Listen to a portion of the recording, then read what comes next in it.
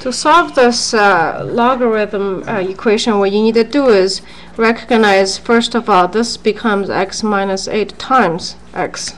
Okay, from there, we can get rid of the equation that has to do with the logarithm. From here, we can say x minus 8 times x. Okay, keep the base. So this is equal to 3 squared. Okay, same base here, but you swap the two. So basically this one stays and this one gets to be the exponential, because logarithm and exponential are opposite operations.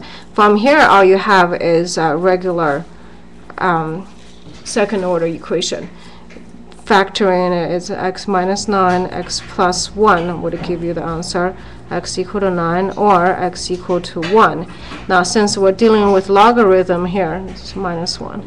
This one is not a solution, so x equal to 9 is your solution. Okay. Hope this helps. Have a confident day.